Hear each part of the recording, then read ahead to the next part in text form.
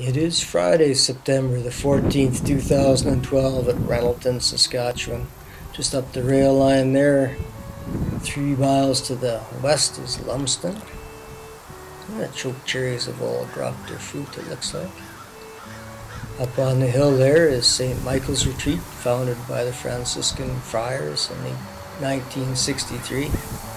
It's now multi-denomination. And back up the rail line towards Regina, about 15 miles away.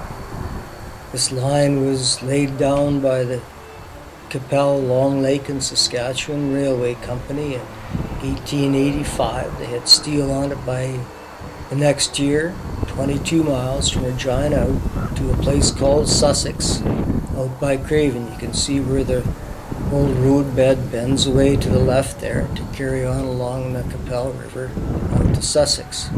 They were going to load their rolling stock on boats out there and ship it to the head of the lake, but that deal went bust. And on August the 7th, 1889, the CBR leased this line, dropped the switch in right where we are, and sent the line up to Saskatoon by the route that it follows now. The Canadian Northern leased the line in 1906 when it became Canadian National. And you can see that those ties were laid down in 1928 by CNR. It's now Last Mountain Railway trackage for the last 5 years, I think.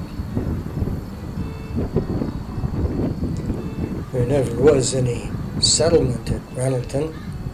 Just a rural post office founded by James Wesley Reynolds, September the 1st of 1890, and closed December the 1st, 1896. It was likely in the parlor of his farmhouse.